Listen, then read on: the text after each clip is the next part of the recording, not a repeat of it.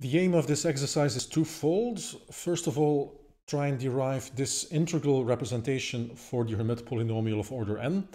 And then, as a bonus, use this particular form, this integral representation, to directly substitute into the differential equation and see if you end up with 0. So pause the video, follow these instructions, and try and derive this representation over here.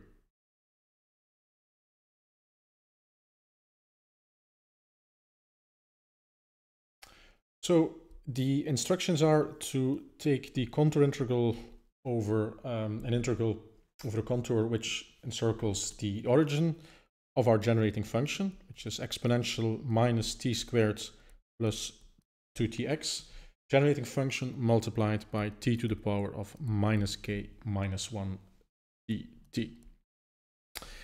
We also know that we can expand this first factor here, namely our generating function, in a Laurent series where the coefficients are the Hermite polynomials.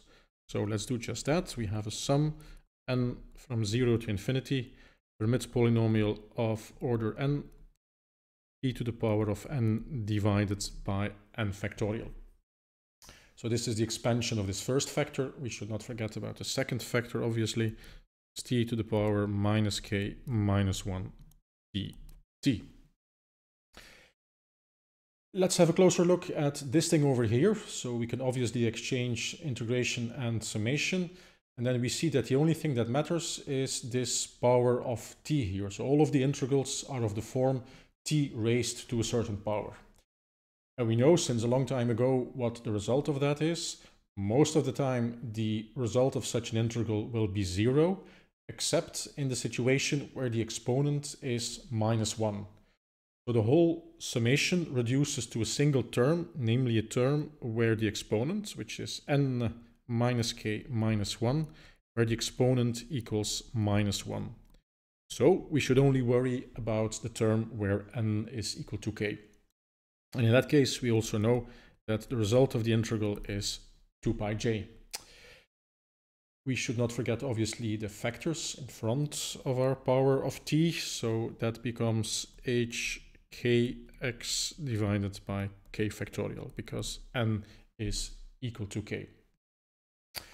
So just combining these two pieces of information gives us the end result that we can write a Hermite polynomial of order k as k factorial divided by 2 pi j, contour integral exponential minus t squared plus 2tx.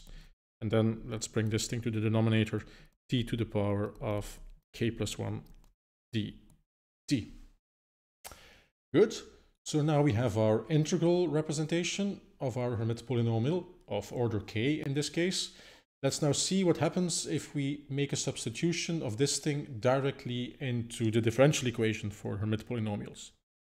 So for that, we obviously also need to calculate hk prime and hk double prime.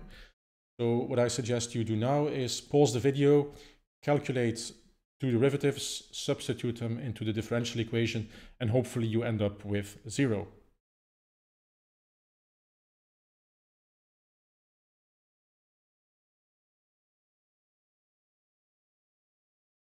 So taking the derivative with respect to x of this thing. So first of all, x does not participate in the integral, which is an integral over t.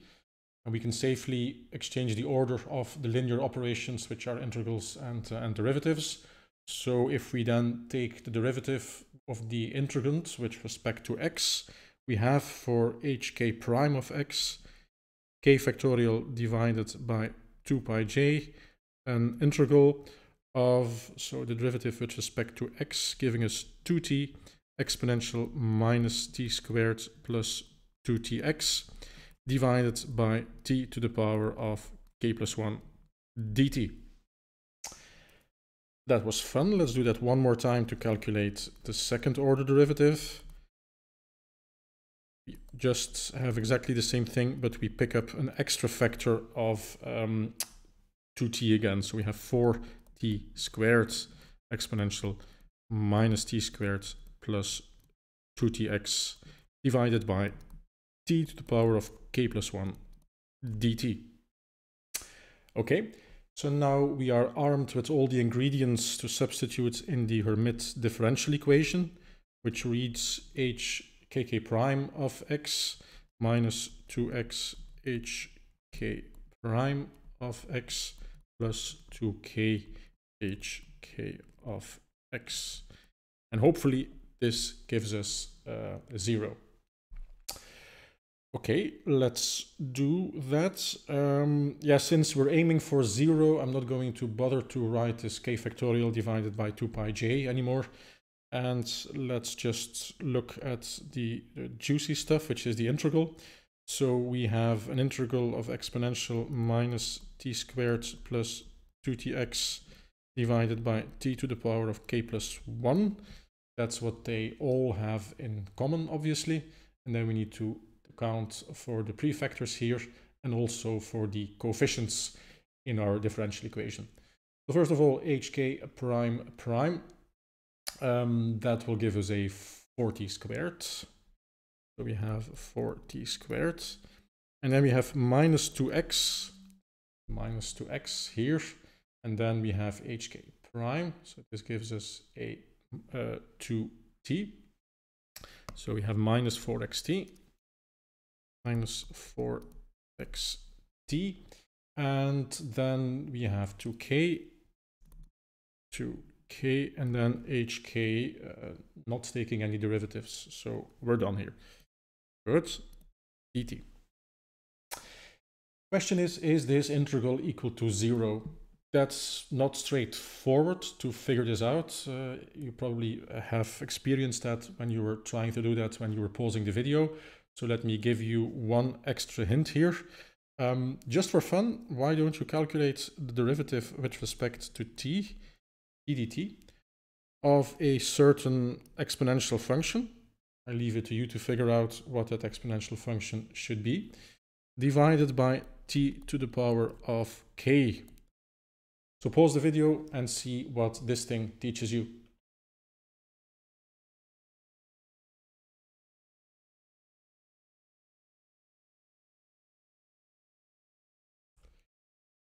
The exponential is obviously exponential minus t squared plus 2tx, okay? And this is the derivative that we need to calculate. So let's see what's going on here. We have the derivative of a fraction.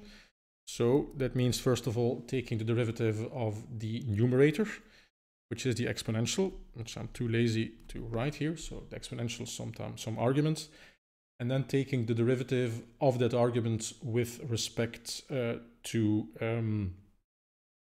t.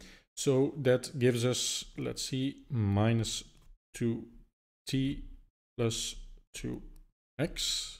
Okay, so that was taking the derivative of the numerator, multiplying now by the denominator, t to the power of k, minus the numerator, and then taking the derivative of the denominator. So that becomes k t to the power of k minus 1. And then the whole thing should be divided by the square of the denominator. Good. Yeah, let's simplify this a little bit. So let's bring out our exponential. Let's now copy that completely. So our exponential is present in both terms. So we bring that outside. And then we have, here we have basically minus 2t plus 2tx. And then we have t to the power of k divided by t to the power of 2k. So that becomes t to the power of k. And then we have minus k. And then we have t to the power of k minus 1 divided by t to the power of 2k. So that becomes t to the power of k plus 1. Good. Let's bring this on a common denominator. Exponential minus t squared plus 2tx divided by t to the power of k plus 1. Ah, that's interesting. We have here something that looks suspiciously like what we have over here. I wonder what happens with the other factors.